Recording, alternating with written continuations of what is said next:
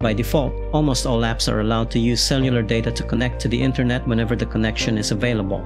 However, if you don't have an unlimited plan, it's better to keep track of your app's data usage so that you won't run out of data before the billing cycle ends or incur more charges. In this video, we will show you how to block apps from using your cellular data in iOS 16. But before anything else, make sure to like and share our videos so we can help other users who might have issues with their devices. Going back to our tutorial, here's what you should do. From the home screen, find and tap Settings. Tap Cellular. It's one of the options you can find in the first group of options. On the next screen, scroll down and tap the switch next to the apps you want to block. You can do that to any app you want to block from using your cellular data. Once you've blocked them, they will still fetch information from their respective servers when your device is connected to the internet through a Wi-Fi network.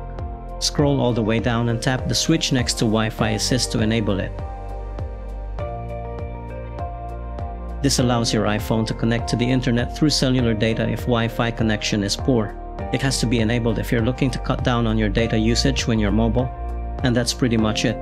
We hope this guide can be helpful. You may subscribe to our channel to support us or click one of our videos to continue watching. Have a great day.